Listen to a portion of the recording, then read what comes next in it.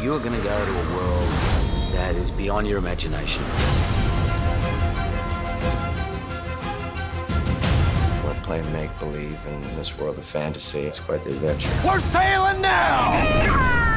Peter, Hook, Tiger Lily, Smee, all these characters that you know or you think you know and love, get to see where they come from. The Pan is our tribe's bravest warrior. Aside from having all of the elements of Peter Pan, it really is, at its heart, just a beautiful coming-of-age story about this little boy. It's magical. Are you brave, Peter? I try to be. It's swashbuckling adventure full of pirates, natives, never trees, never birds, never crocs, mermaids. It's full packed as all that. Welcome to Neverland!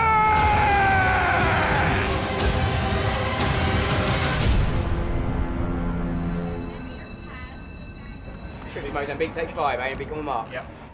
This is an origin story, so that's where it all begins. It's a prequel to Peter Pan, getting to know where Peter really comes from, and it's nice to finally see how he began his life at Neverland.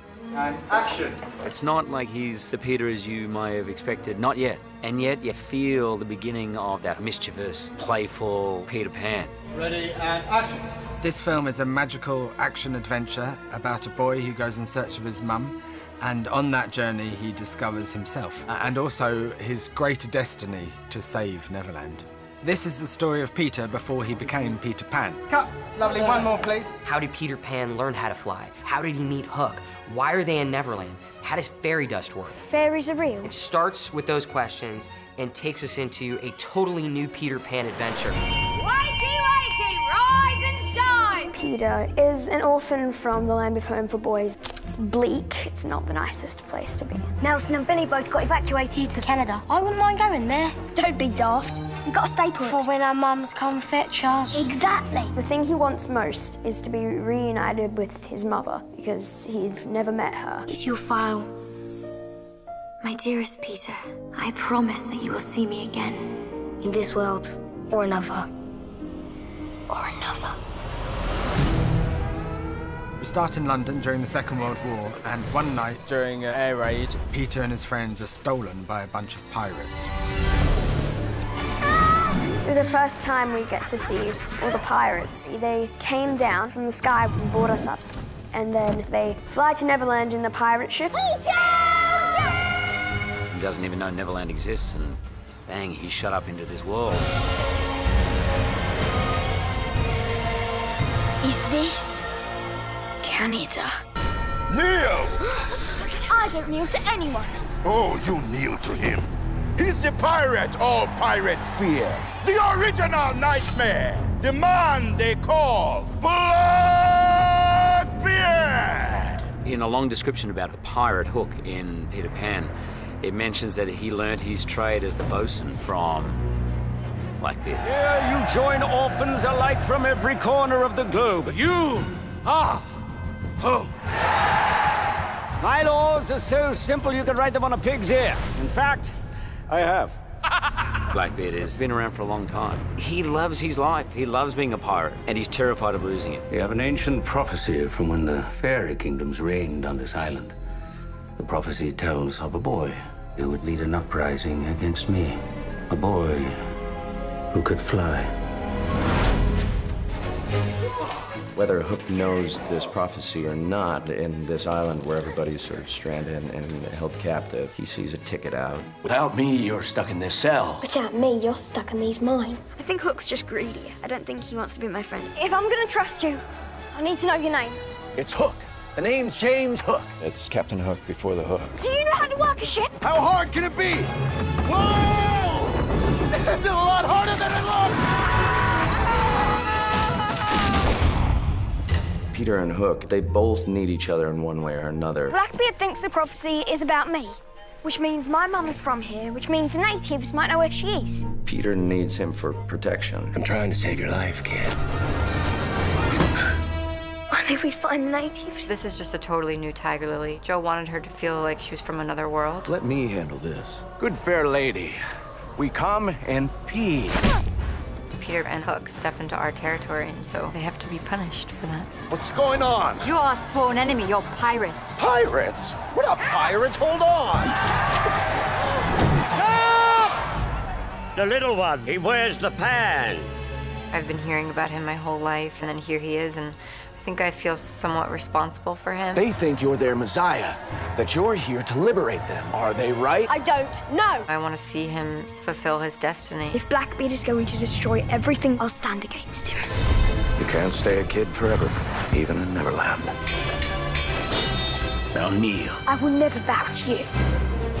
I have played a bad guy before, a couple of times, but I don't think I've ever played one quite this bad. I am not to be disturbed! Yes? There's something so delicious about it. Not only is he dastardly, not only is he dynamic, but damn, he's having a good time. Where's the boy? Speak. I'll never tell. He's right over there.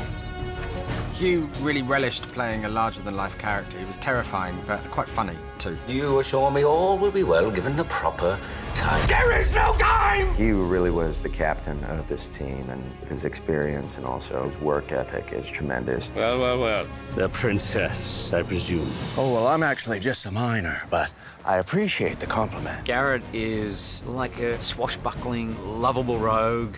He's got the glint in his eye. I love the way he throws himself in. Our only way off this island, and now it's in pieces. Satisfied? Well, yes, I'm quite content. What Garrett did just totally surprised me, and I love it when actors go further than I had imagined. Did you miss me? Garrett is a joy to be around. Me, Garrett, and Levi felt like we were a real team. We have to run, now! No! We have to jump! Tiger Lily's played by Rooney Mara. It's been a wonderful adventure with her, and I think she's so wonderful in this. Home's not where you come from, it's where you make it. So help me do that. Rooney has this poise about her. She kind of feels like she's out of a fairy book, really. Rooney's quite regal, and after all, the character of Tiger Lily is a fairy princess and also a warrior. I've got the necklace, isn't that enough? You could have stolen it. But I didn't! Tell her! Kids always had that thing. How long have you known him? 3 All my days! life. Casting Peter was definitely the most important choice. There's something just sort of sparkly about Levi. He just kind of shines. Everything is extraordinary and fun in Levi's world. And then they twist their hands in there, and that's how they go up. Oh, that's so cool. Yeah? He really is Peter in a way. So smart and so bold and willing to take chances, and everybody just falls in love with him. I love working with Levi. He doesn't have any cynicism. Every day is like the first day for him. It's lovely to be around. You know, he's so open emotionally. He puts everything out there. I can hear her. They've been waiting for you, Peter. You never catch him acting. He's just so present, and man, the camera just loves it.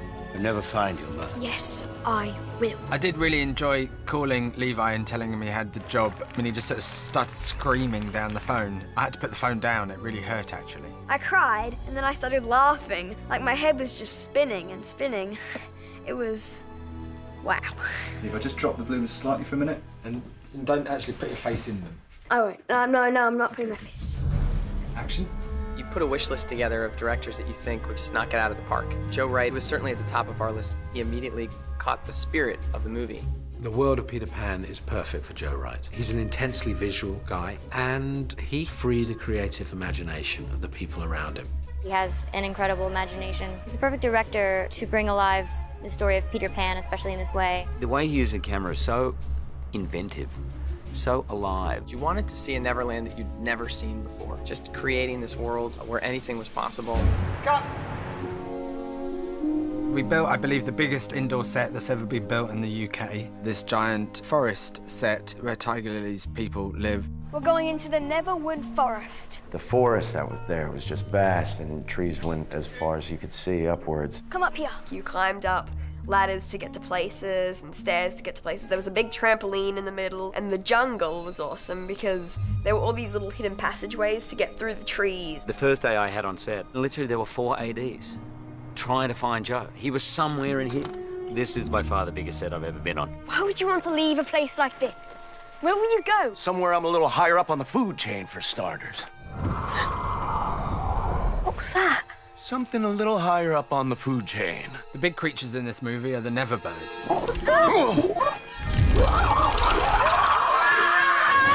I come from a family of puppeteers. My sister designed the Neverbird, and it was brilliant. It was unlike anything I'd ever seen before. Their heads are like skulls, and then they've got like all these different colors. Nevercrocs are a giant. They're about 30 feet long.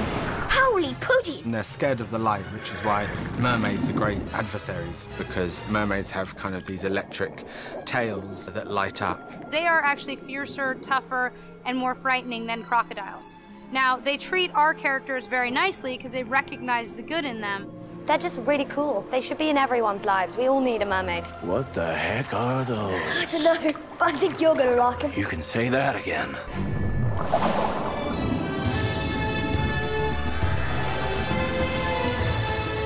Joe really wanted to use the 3D to make it all the more exciting for kids. What we've tried to do with Pan is to create an incredibly immersive world. With 3D, one can enhance that immersive experience. I think 3D is successful when it's designed to take you into this fictitious world. Neverland, there's never been a better canvas for 3D than that. There's so many spectacles that a ship goes up into space and sort of soars through the skies, and there's a lot of wonderful things you get to see that you've never seen before. Patrick? There were so many stunts. There was lots of falling, because you gotta fall before you can fly. It's kind of hard to keep everything together while you're jumping. To play Peter Pan, he really had to throw himself about.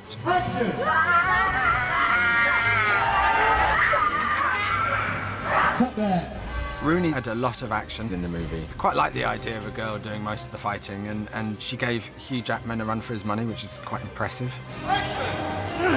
We've been having a long fight sequence. You can get to know people in many ways, but when you fight someone for 3 weeks, you really get to know them well. She's a tough girl. I thought that fight on the spikes was impossible. Mind if I cut in?